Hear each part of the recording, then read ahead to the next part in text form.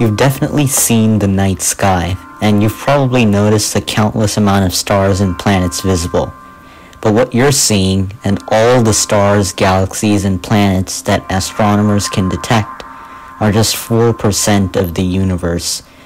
We don't really have any idea behind what exists in the other 96%, which makes it increasingly hard to answer questions such as what the shape of our universe is. However, there are many theories as to what the shape of our universe could be, and how geometry would work in each of them. So let's take a look at 3 of these specific theories.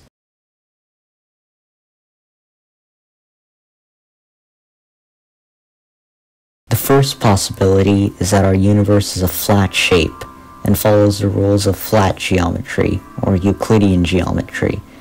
This is the regular geometry that we're familiar with. The angles in a triangle add up to 180 degrees and so on. But it doesn't always have to be. Whenever a fact such as the angles of a triangle sum to 180 degrees isn't true, we're dealing with non-Euclidean geometry. Now you might not see how the angles of a triangle could add up to something other than 180 degrees, but it's actually pretty common. For example, let's take a curved surface, such as the surface of the Earth.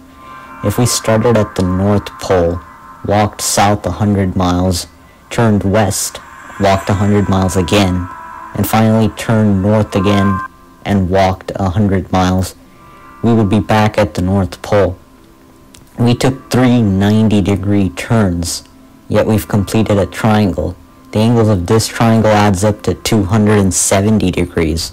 Of course, this is because the triangle is on a curved surface, and Euclidean geometry doesn't work there. So we can see that a triangle's angles only add up to 180 degrees on a flat surface. So this is a straightforward way to test the universe's shape.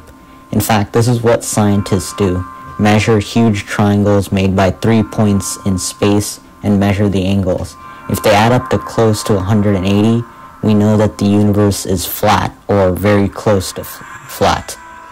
One example of flat space is just our picture of it, ordinary infinite space. But this isn't the only possibility. This donut-like shape shown here is called a torus. This is another flat shape. You might wonder how this is flat because it's obviously curved, right?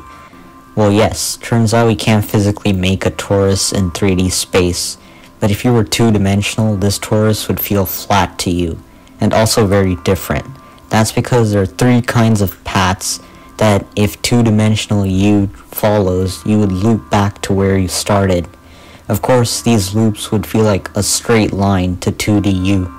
Since light would also loop back around on these paths, it means you would be able to see infinitely many copies of yourself by looking in these directions. We can reason abstractly to see that if it was a 3D torus, you could see infinitely many copies of yourself in 3 dimensions. So if we see copies of ourselves in space, we can gather evidence that our universe is shaped like this. Obviously we don't, so if we do live in a universe like this, it's probably so large that our copies are beyond the observable universe. A second possibility is that our universe is spherical, or more specifically a 3-dimensional sphere. We know about 2-dimensional spheres like a ball or the surface of the Earth, which are all points equidistant from a center point in 3D space. Similarly, a 3D sphere is all the points equidistant from a center point in 4D space. However, it's hard to visualize. As shown previously by the triangles on the surface of the Earth example, if the universe was spherical or had positive curvature, it would mean that the angles of a triangle in this universe would add up to more than 180 degrees. Interestingly, the ratio of the circumference to the diameter of a circle in spherical geometry is greater than pi. Here there are no parallel lines. All parallel lines eventually converge, which goes against our entire definition of parallel. If the universe was like this, it means that light would always travel on the shortest paths, which are the great circles. This means that light will always loop back to you because it travels in great circles, like the torus. However, since you're 2D, everything will feel like a straight line. A very interesting phenomenon that occurs when the universe is spherical is how the horizon appears to an observer. The object at the point of the sphere opposite where you're standing will appear as the entire background in the horizon. This is because the point opposite from you on the sphere will be equidistant from you in all directions. Hence, light from the object loops back to you from all directions, filling your entire visual horizon. If there's nothing at the point opposite to you, you'll see yourself as the entire horizon, because light that left you will loop all the way around the sphere back to you.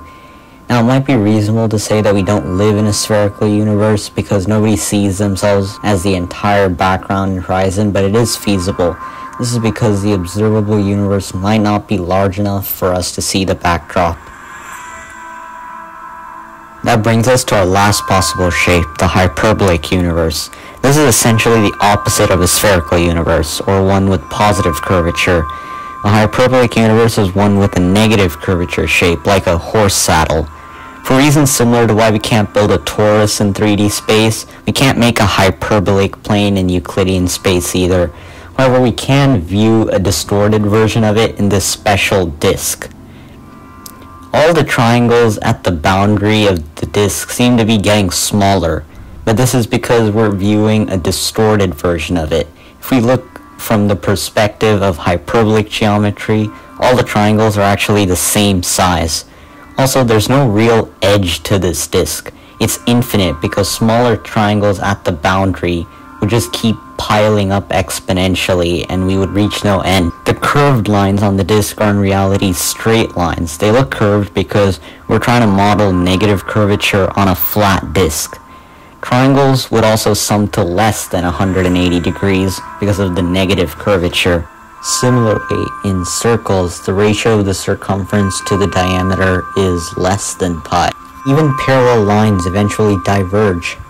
Now let's look at how an observer would see things in a hyperbolic universe.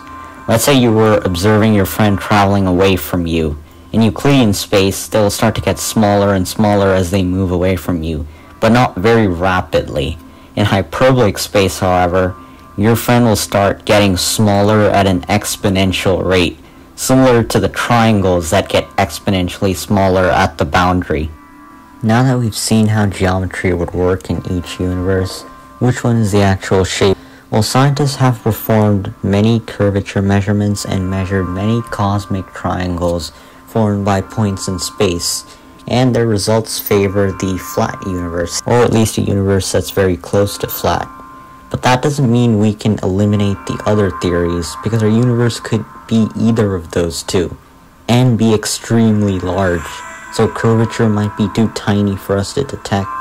It's the same reason why ancient people thought the Earth was flat. The curvature of it was too tiny to detect for them. So that brings us to the end. 3 different possibilities, but we don't have the equipment to determine the correct one. I guess we'll just have to leave it to the future to figure out which one.